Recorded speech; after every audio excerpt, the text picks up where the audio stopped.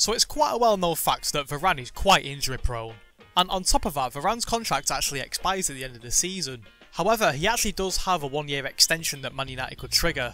But given his wages and overall availability, I don't think it's worth signing that 1-year extension. So in this video I want to talk about 3 centre-backs who I would personally bring in to replace Varane if he ends up leaving in the summer. And without wasting any more precious time, let's get into the video. So the first centre-back I want to have a look at is Todibo. So Todibo is a 24-year-old French centre-back who currently plays for Nice. He's quite tall, standing at about 6'3" in height. Now at the time of recording this, Nice currently have the best defensive record in the league. As you can see here, they've only conceded 25 goals from 31 games, which for a club like Nice is quite impressive in my opinion. So that's already a massive tick in the box in terms of how good I think Todibo could be for United if we were to sign him. So what I want to talk about now is Todibo's defensive stats this season. So he ranks in the 91st percentile of goals conceded. He also ranks in the 91st percentile of minutes per goal conceded, which is on average every 114 minutes. He ranks in the 97th percentile of clean sheets. He ranks in the 63rd percentile of tackles per 90. However, he also ranks in the 81st percentile of interceptions per 90. He ranks in the 70th percentile of aerial duels won. He ranks in the 85th percentile of clearances per 90. He ranks in the 78th percentile of shots blocked per 90. And finally, he's not conceded a single penalty this season. So overall, rather than a few weaknesses here and there, I think those stats are pretty good. I think if he played for United, he'd have Lisandro Martinez alongside him. I think we'd have 2 absolute rocks in our defence if we were to sign him next season. So yeah, that's about everything I have to say about Todibo. Now the second player I want to talk about is Tapsoba. So Tapsoba is a 25-year-old centre-back who currently plays for Bayer Leverkusen. He stands at around 6'4" in height. So similarly to Nice, Leverkusen have conceded the least goals in the Bundesliga, which has massively contributed them to not only winning their first ever Bundesliga title in their history, but they've also gone unbeaten in all competitions so far this season, as of recording this anyway. Now like we did with Todibo before, I want to have a look at Tapsoba's defensive actions this season.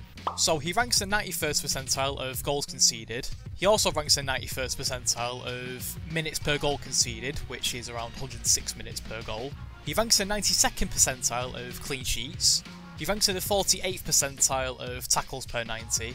He ranks in the 63rd percentile of interceptions per 90.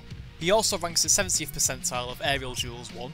He ranks in the 83rd percentile of the amount of times he's been dribbled past. Amazingly, he's only been dribbled past 6 times this season. He ranks in the 71st percentile of clearances per 90.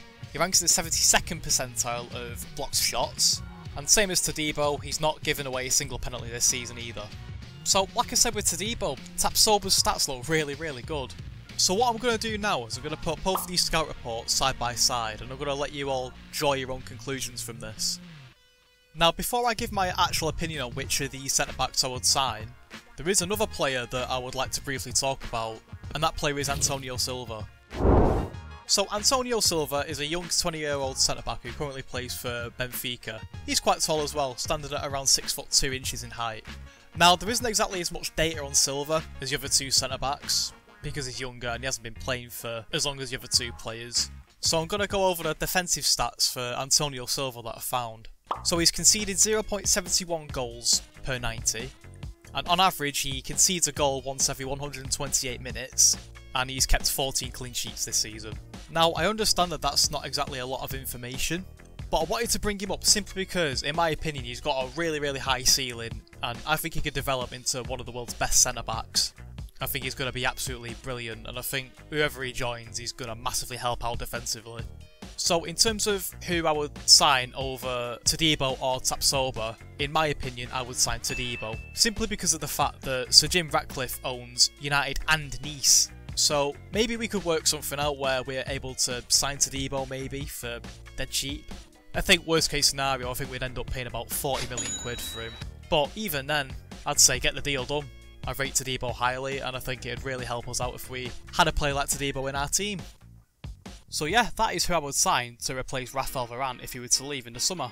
If you have any other centre-backs that you think maybe we should sign ahead of Varane, or even if you think we should keep Varane, let me know down in the comments. I'm genuinely interested to see what any of you have to say. And yeah, if you enjoyed today's video, be sure to leave a like and subscribe, And yeah, there's not really much else I have to talk about, so see you in the next video.